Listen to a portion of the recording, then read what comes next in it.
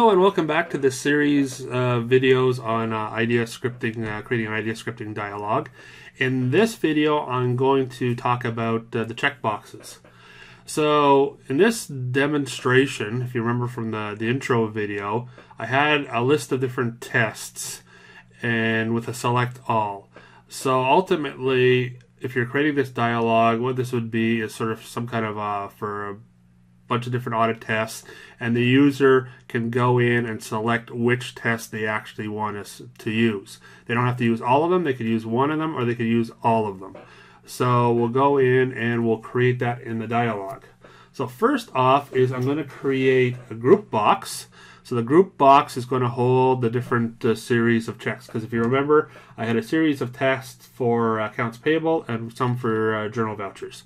So I'm going to just create a group box, and the group box I'm going to change the name, and I'm going to change select AP tests. So these are group box for the AP tests, and then I'll just make this large enough. So on the left I want it at 10, or actually it's because it's a group box, I want it not necessarily 10 because I want it to fit around everything. The width I'm going to use 300. Make it nice and wide so you can add on additional tests if you want. The top, what do I want the top to be? Around 70. Yeah, that looks good. We'll make it height 32 or so. So we want to make it high enough for the different tests. So select test, so we'll just use this. And basically this is just a holder for the different checkboxes. Now, I'm not going to bother changing the ID because I'm not actually doing anything with this. It's just really something that's more for the visualization of the dialog, and it doesn't really interact with the dialog. So now I'm going to add on the first checkbox. And I'm going to do that, and I'm going to just change the name. So this would be the select all. And I'm going to change the ID, and I call this check AP select all. And here I can go in and change this. So maybe I want it left sort of 14, make it look good. Width, probably the width is good there. Height, I like to keep round numbers so it's easy. And height is 14. So that's good. So that's the first one. Now I want to create 3 others. So I can just go in. Whoops, I didn't want to select text. If you do anything, you make any errors, you can just hit, make sure it's highlighted and select delete to get rid of it.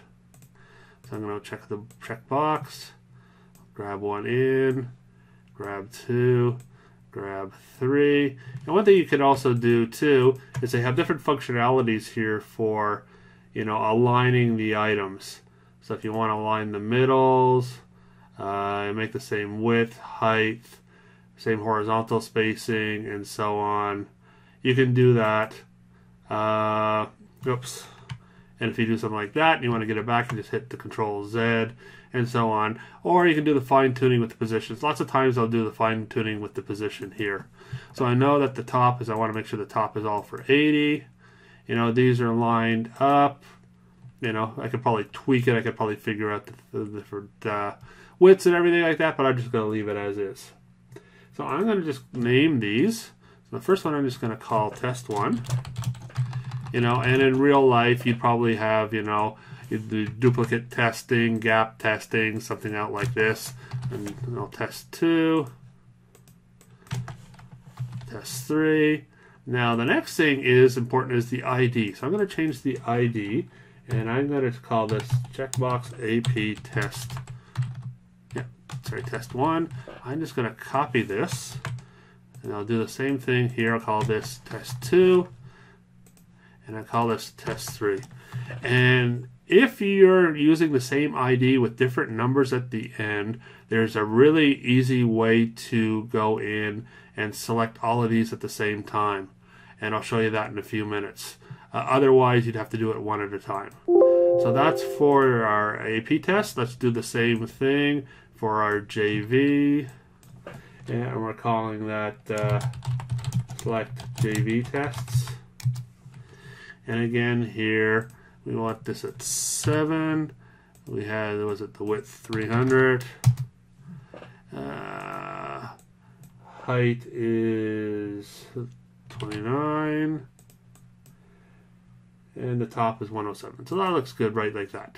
Okay, in order to speed up this this a bit, I've created the JV tests because they're created exactly the same way as I did the AP tests. As you see, I created 3 tests, and they're all named either test 1, 2, 3, and also the ID are test 1. Actually here, I forgot to do test 2 and test 3. So having the IDs in sequential order is actually very important, and I'll show you how to do that in a sec. So right now, let's just go look at see what it looks like when we open it up. And here we go, test 1, 2, 3. So here we're just selecting randomly. It's not actually doing anything right now. We still got to write the code to do that. But you can see here how we could have a list of tests for accounts payable, and then the user gets to select which test they want to run on the file.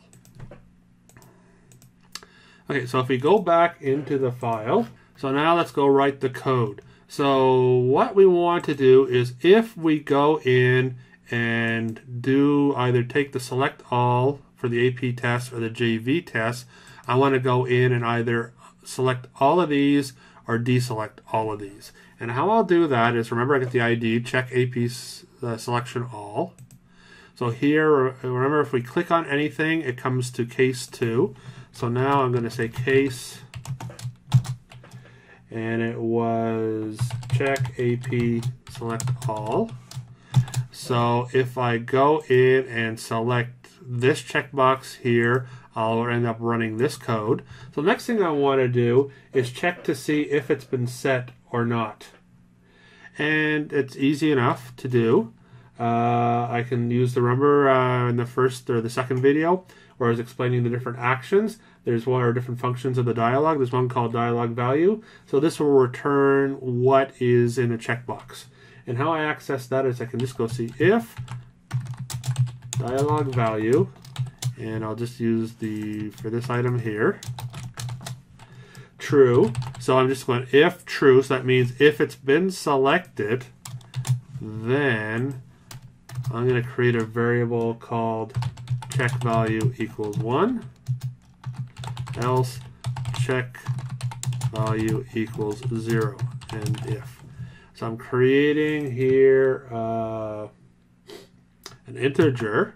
And I tried doing this with a Boolean, and for whatever reason it didn't work. So I guess it's going to be an integer.